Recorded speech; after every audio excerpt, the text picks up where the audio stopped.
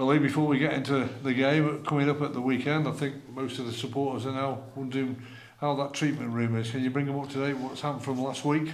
Yeah, it's a busy one, I've got to say. Zach's going to be a couple of months. Pretty bad sprain in his ligaments. So we're going to have to be patient with that one.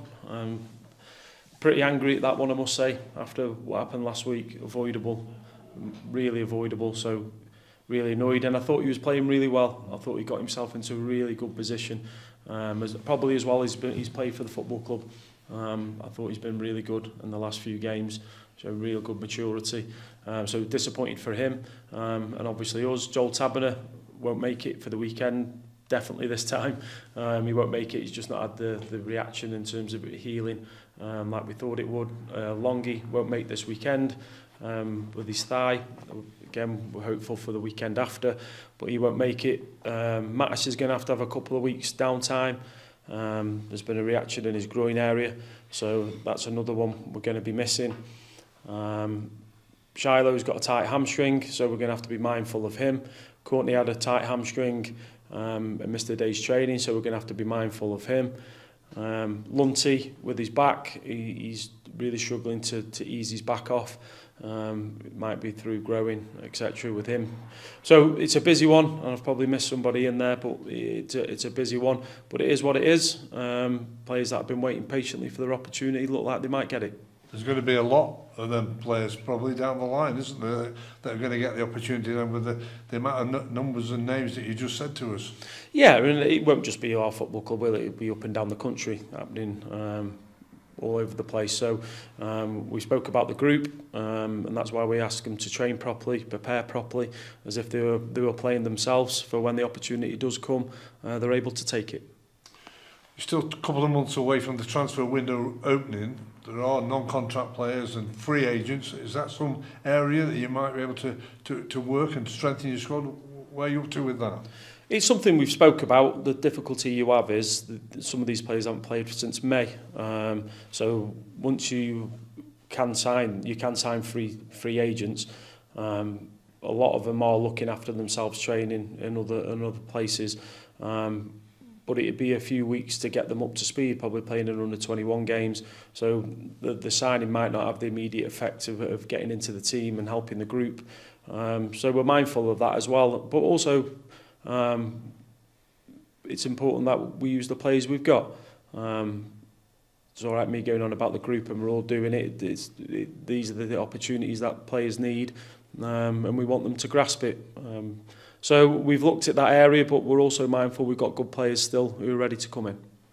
A good start in the league, switching now to FA Cup weekend, of course, and arguably you've drawn the biggest club outside the top two divisions, haven't you? It's a tasty one on paper for you, but it's a difficult one. Oh, it's extremely difficult. Me and Ryan went and watched them on Tuesday. I thought they were excellent. Lots of energy, lots of goal threat. They obviously scored, didn't they? 4 goals. They were really good. And I think that their management's doing a really good job. I listened to their assistant manager's interview after the game. I thought he was brilliant in terms of what he said, because of the expectations of Derby County, but the way they're going about it, they're just under the radar a little bit, aren't they? And I think that they'll enjoy being that way. But it's going to be a real tasty game, one we've got to look forward to. I'm sure the fans will look forward to it. I know it's on TV, but we're hopeful people will come and watch with it being on a Sunday.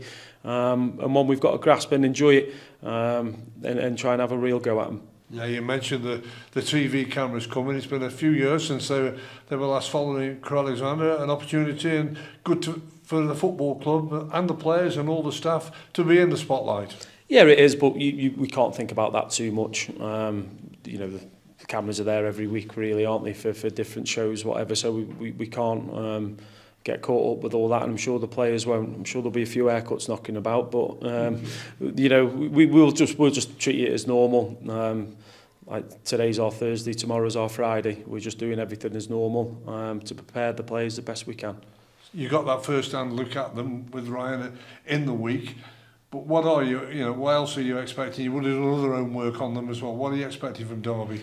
Well, I think they've got a real structured way in terms of how they play to threaten the back, which you have to cope with. Really good movement and interchange.